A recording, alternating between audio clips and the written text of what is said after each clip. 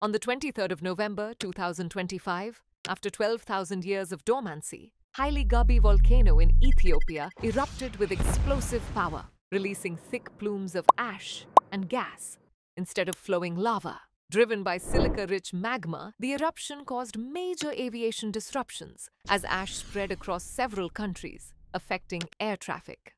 Unlike the Hawaiian volcanoes, where magma flows smoothly, Hayli Gubbi's eruption was triggered by trapped gases that caused a sudden explosive blast, making it far more dangerous. This eruption highlights two types of volcanic activity: effusive eruptions, where lava flows gently, and explosive eruptions, where pressure builds up and releases violently into the atmosphere.